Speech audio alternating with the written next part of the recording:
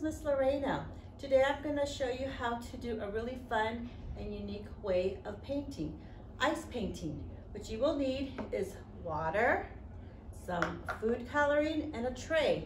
And you might want to do this the night before so the ice can set.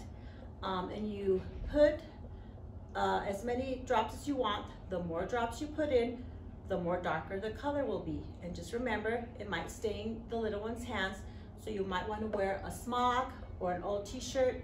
That's okay to get some food coloring on. And with the weather turning nice now, this would be a great activity to do outside.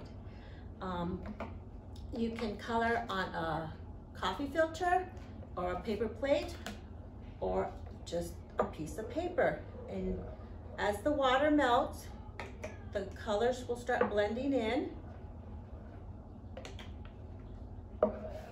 And you can always ask your children what new colors they are seeing and what new colors are making as they blend. It's a fun experiment, and it's a sensory awareness and a fine motor activity. I hope you all have fun. Bye.